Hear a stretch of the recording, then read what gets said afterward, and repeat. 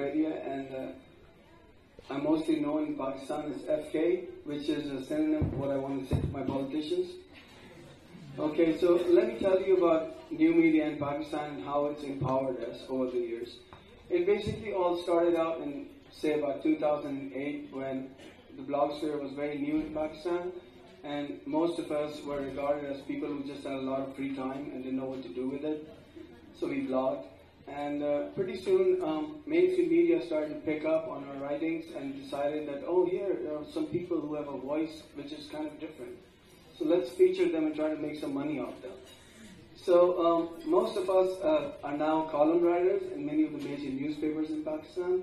And this is how it all started out. And Twitter started growing, and Facebook really opened up doors for us in Pakistan.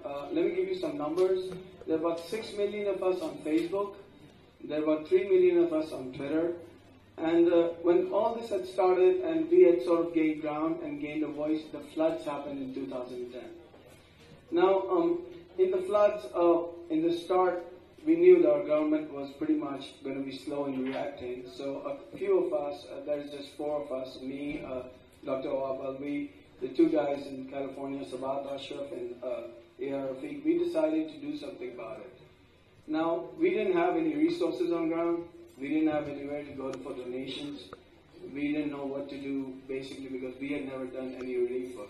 So what we did is we decided to use our social media tools to sort of reach out to the community and raise money and take the stuff ourselves into the interior of Pakistan, mostly in the Sindh region, and try to help out people.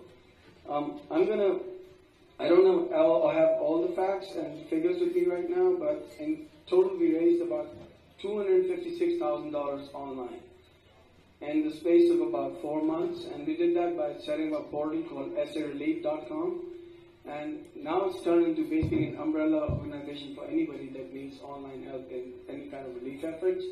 But what we did was the basic problem in Pakistan as far as NGOs and stuff that people that are wanting to ask for donations is accountability.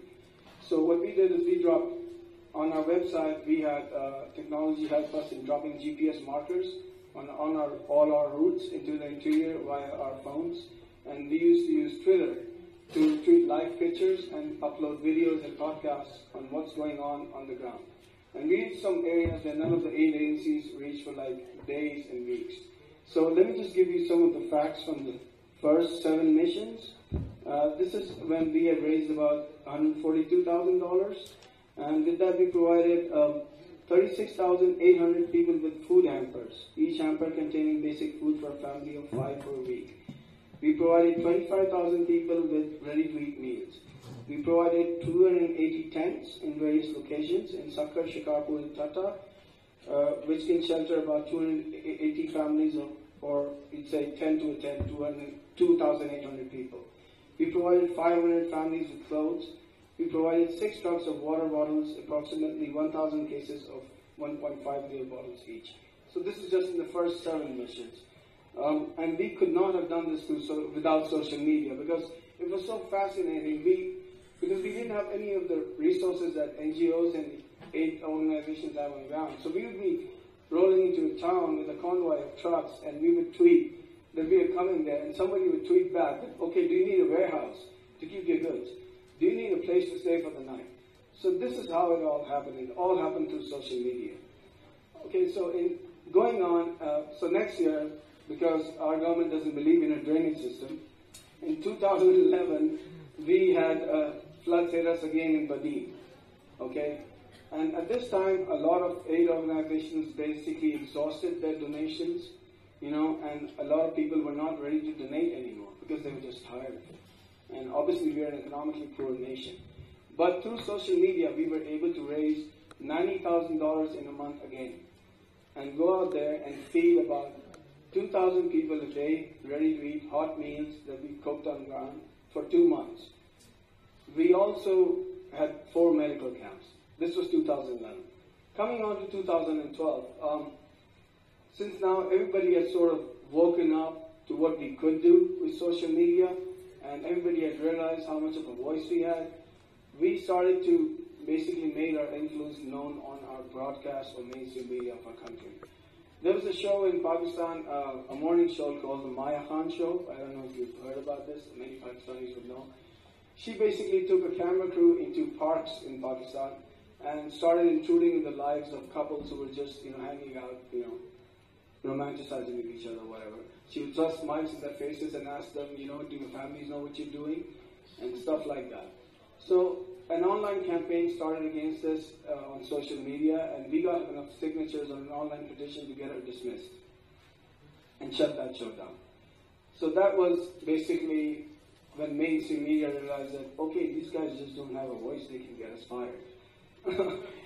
Okay, so going on right now, what's happening in Pakistan to the current movement that's happening is basically what Ethan talked about, the freedom of speech on the internet. In March this year, our government decided to use the R&D fund for telcos, which is basically a fund which is used for research and development of communications technology in Pakistan, and they floated a tender advertising that they wanted to buy $10 million worth of equipment to create the Great Firewall of Pakistan. Now, because some of us, like Sana Salim, who's present here, and she's head of Bolobi, an advocacy group for the internet, some of us have an international voice more than others. So she used her voice to project what's exactly going on, and some of us also helped in that with our writings, and an online campaign started for the freedom of internet in Pakistan.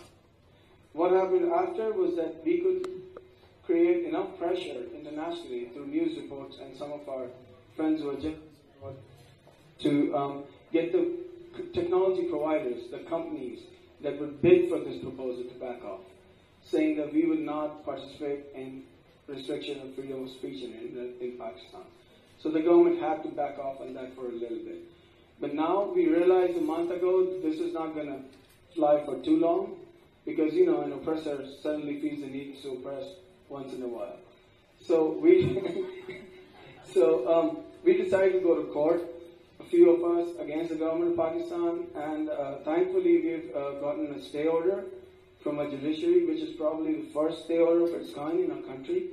And it says that now the PTA, which is the governing body for restricting websites and banning websites in Pakistan, cannot do it without going through the judicial process.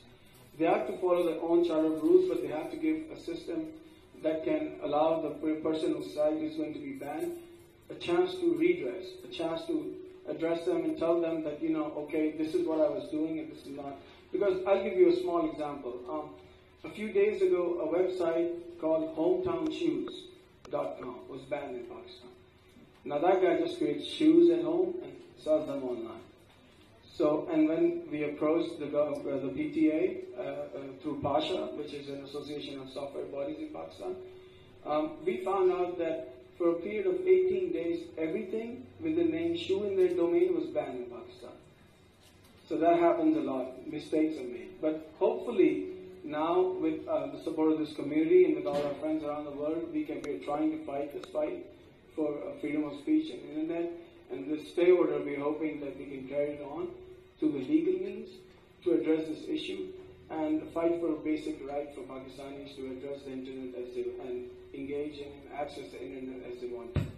So in the end, in closing, I'd like to say a big thank you from Pakistan, from GV Pakistan, and we're proud to be part of this community. Thank you.